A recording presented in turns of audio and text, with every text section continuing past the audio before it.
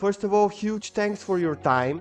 I appreciate very much you're willing to do this interview because so many events happened in the last month, almost a month after you did the historic climb to K2. When and why you decide to climb K2 without supplementary oxygen?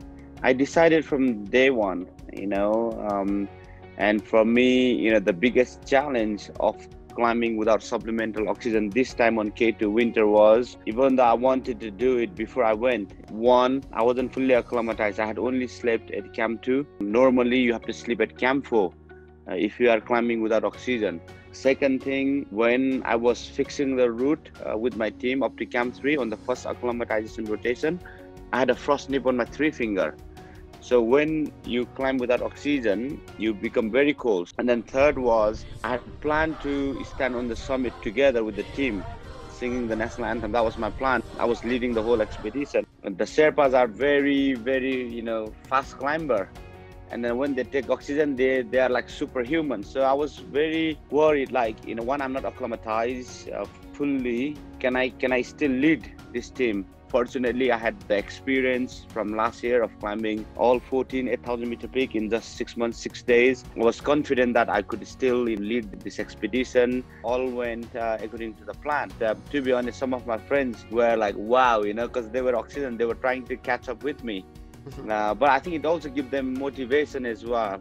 What was the most critical moment during the ascent or descent from the summit? Do you have some critical moment there? Yeah, when we left Camp 3 about 2 o'clock in the morning and it was a bit windy. And as we climb up, Camp 3, we reached, Camp 4, the shoulder. It was so cold. It was very, very cold, like next level. I was hitting my leg on the ice to warm up. I was just and it was so miserable. And at that point, obviously, my friends didn't tell me, but which they said later, some of my team members were thinking of turning around. And that was the coldest moment. That was pretty tough. That was the critical moment for everybody to see, and then not turning around and then keep pushing. But it was a very fine line. Some of the members of the expedition told me that you and Atana Skatov that you met at the base camp, you both with him were always smiling like generators of positivity. What are your personal impressions of Atanas as a person and as a climber? Look, he is a great guy. We had, these amazing parties at the base camp when the weather was bad. We used to dance, and he's a great dancer as well. Honestly, I never thought that. And he's always, smiling, and he's very humble. He's very humble, so down to earth. People who climb 8,000 meter peak and of that level, normally, there's a lot of, ego. But he was very down to earth, and he's like my brother. We also made the video before I went for the summit push. Sadly, man, he's gonna be super missed. Do you remember the last conversation that you had with him? Yeah. I had summited and I got to base camp, and he and his friend came to visit me. They came with the camera, they recorded, and we were just talking. And I said to him, good luck. That was the last conversation we had as a brothers to brothers, because they hadn't gone for the summit push before that. I had summited and I was at the base camp, so they were asking how it is and all. And I said, we have set the fixed lines to the summit, so it's safe. Just be careful and keep plodding. Would you take a look on that picture? If you could turn back the time at that moment of the picture, what would you do in order to change the outcome of the following days? It's a very crazy, that picture. 2 of my close friends are gone. It's very sad. And I also see another picture that I had taken with one Pablo as well. Yeah, it's a sobering reminder, how lethal extreme high altitude mountaineering is. To be really honest, we didn't know what it was coming.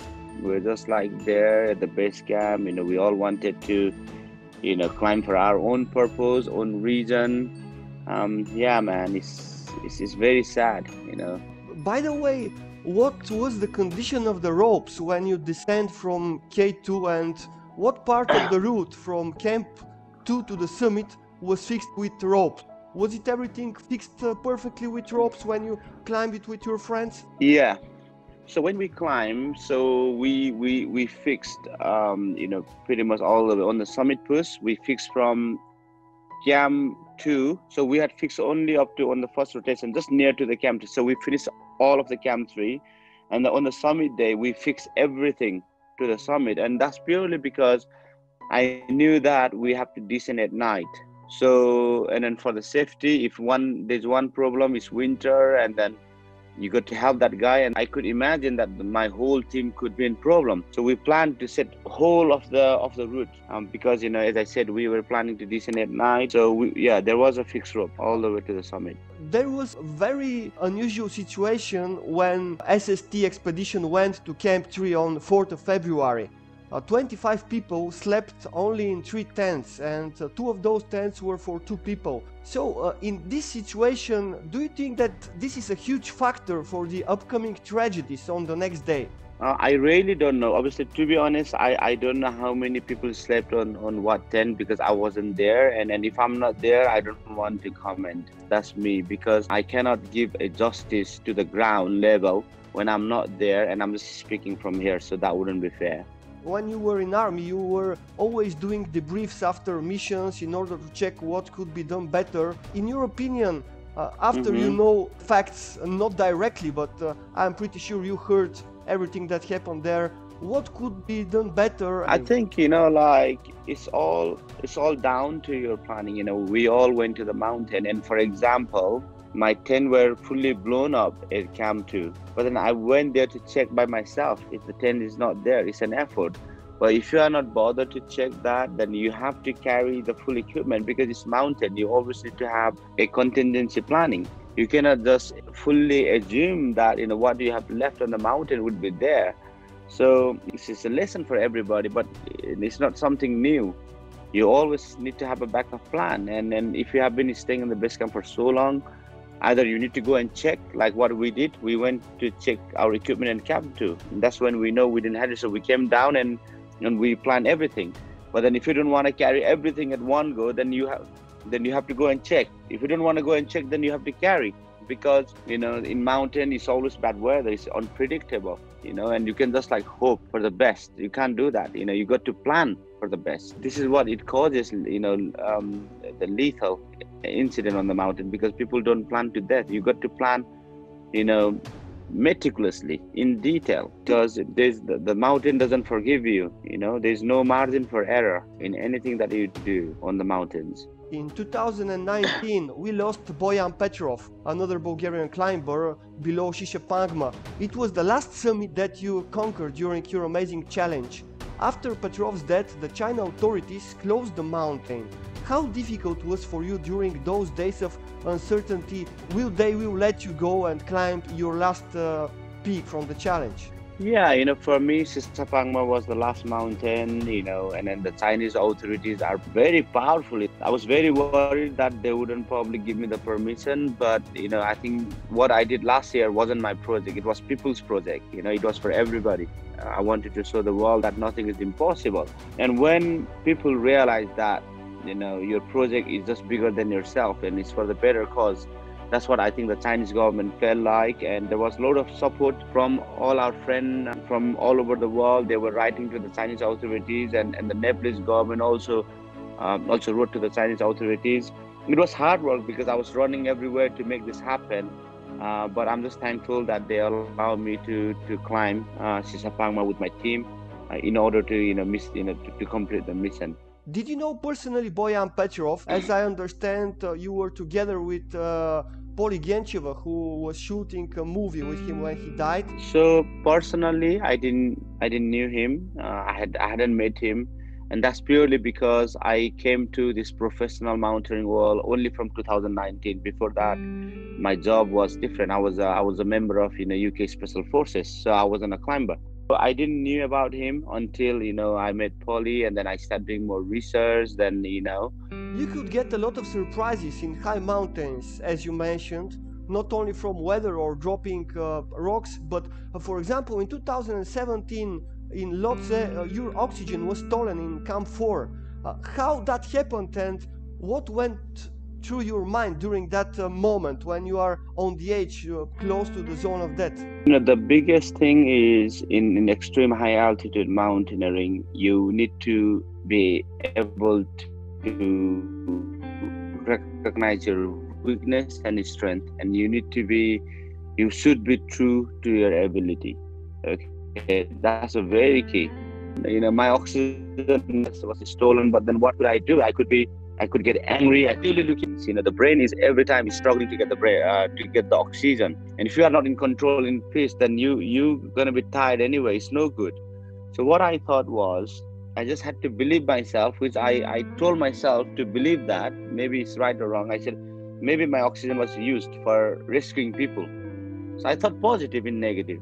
And sometimes it's all it takes because you don't have the options. You need to make your own dream. You need to make your own bubble to believe in better things for your better reason, better purpose. And that's what I did. Two of your life principles are: everything you do in your life, you should never think about second option, and I would rather die than to be considered a coward. Isn't that a contradiction in climbing, where you always should have a second option? Okay, there's two questions here, brother. Let's not get mixed up. It is better to die than to be coward. That comes from a Gurkha. I was a soldier. I was a Gurkha in the British military for 16 years. As a Gurkha, that's how it is. When you go in the war, I'm not going to run away from the war. That's where it comes from. As a mountaineering, it's a different perspective. As a mountaineering, there's a very fine line between being brave. Your very decision of being brave and wanting to keep climbing could make your mission successful. Equally, that very decision of being brave and not knowing your full potential and not being true to yourself can kill you. The line is very, very thin. Which was more dangerous and scary for you, running around landmines and dodging bullets during your time in the military, or climbing the toughest mountains in minus 40 degrees while you are fighting for every breath that you could get? They both are different in different perspective. To be honest, they both are equally dangerous, but I think this is who I am. I live my moment at 1,000-meter peak. I live my moment when you literally have to make that decision between life and death. And sometimes you will fall. I have fallen in the mountains, and when you're like, wow, if I have been dead, then that's me dead. But also for me, I'm most alive when I'm in 1,000 meters. When I'm like gasping for that air, when I'm in that in my zone. That's when I'm the happiest. How different is when you have companions with you, guys who hired you and your company to provide help during alpine ascent? Does the planning changed a lot, and how you manage to shape the mentality of the client, which is right next or behind you in the toughest part of climbing? I love guiding, so the guiding mentality is completely different to the mentality of the crazy expedition that I was doing last year, 8,000 meter peak in 6 months, 6 days, K2 winter. It's a different mindset. But for me, guiding is like a passion. I love to teach people. I love to pass my knowledge. I also believe that your knowledge will get bigger if you teach the people. And in high altitude mountaineering is not one size fits all. Everybody is different. I truly believe that everybody can adapt to this environment because we're human. We can adapt. It's a time of longer or shorter, and I love executing this kind of challenges. So I always have fun guiding, man. I love it. I would like to speak a bit about your book Beyond Possible, which is pretty amazing with all your adventures. I think one of the most interesting stuff inside is that you find your own personal well of self-confidence in everything you are doing. Do you remember when was that moment in your life when you first found that well, and from then on you knew that everything is possible? So I was a kid, I was a kid. I grew up in a extremely poor family in Nepal. My brother got into Gurkhas. In Nepal, 30,000 people, like young guys, had applied to join the Gurkhas, and only 230 could pass it in the British Army. It's a big competition, and I used to stay in the hostel, and our teacher doesn't allow us to go out of the compound. But then I used to wake up at sometimes 1 o'clock in the morning or 2 o'clock in the morning, and I run 20-25 kilometers, sometimes 30. Then I come back I was only in year 9, and I used to sleep pretending that I haven't left the left the room. so that teacher doesn't find out, and then my friends doesn't find out, and then I get beaten. So I had that kind of stuff from early age, I think, but it's all about looking back down. I always had one ambitions. I do that, then I move on to other one. I'm not everywhere scattered.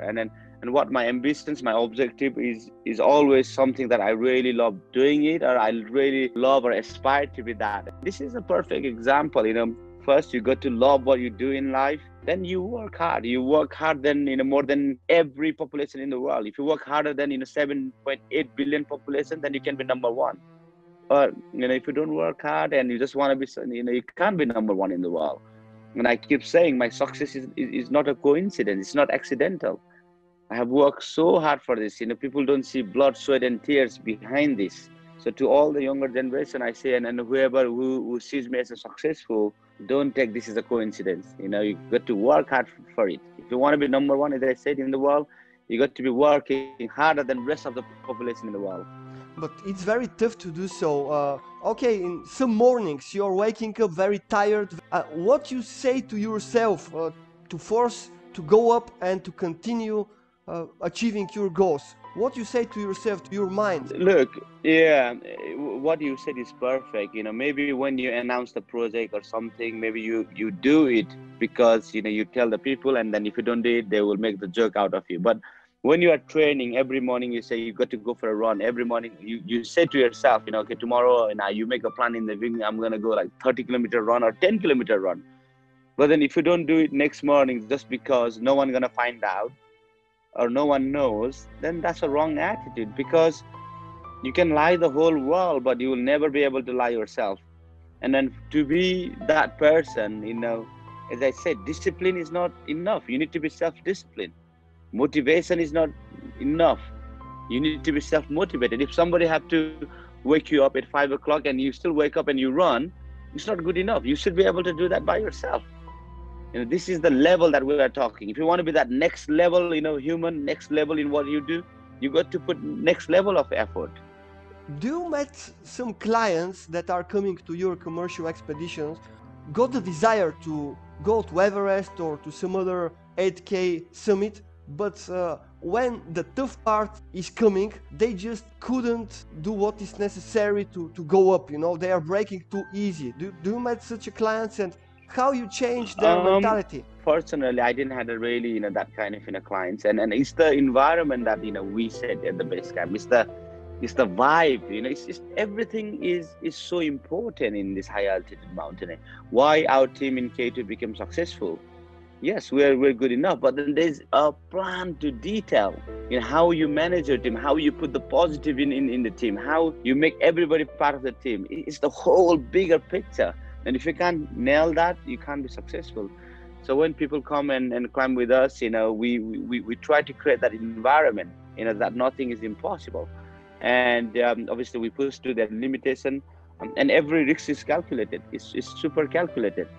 So that's why, I have led 21 8,000 meter peak expeditions so far. And out of 21, all 21 is summit success. Not only summit success, everybody has come home safely. No one has even lost any finger. So that's my track record.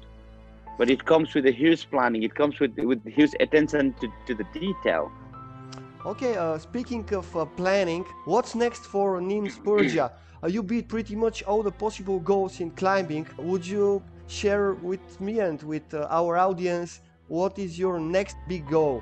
So when I finish, climbing 8,000 meter peak in 6 months, 6 days, people ask me what's next. I said, stay tuned, I'll surprise you.